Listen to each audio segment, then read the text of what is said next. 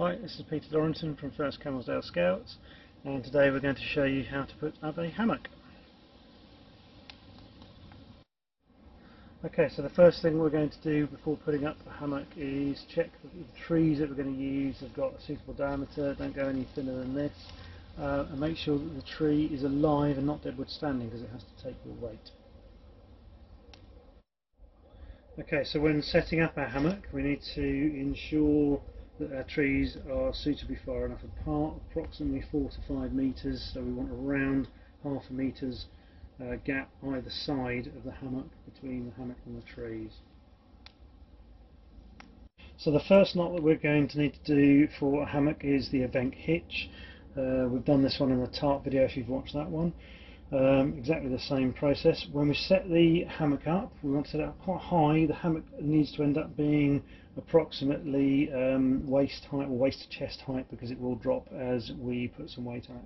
So the first knot is the event hitch. We come around the tree and then we're going to wrap around the hand.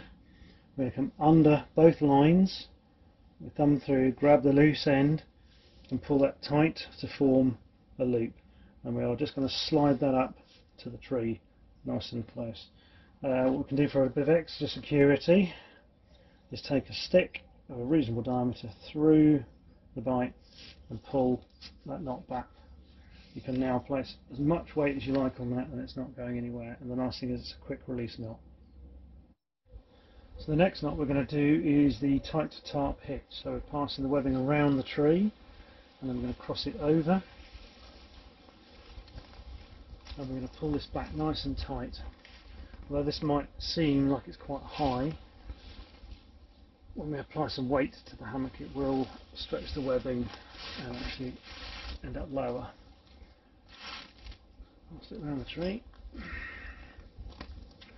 and we're going to create this triangle, and in that triangle we're going to push the webbing up through to create a loop and pull that tight against the tree, and then I'm going to do the same again, another loop through the one we just created and pull that tight, and that is a tight tarp hitch. So the hammock's now up.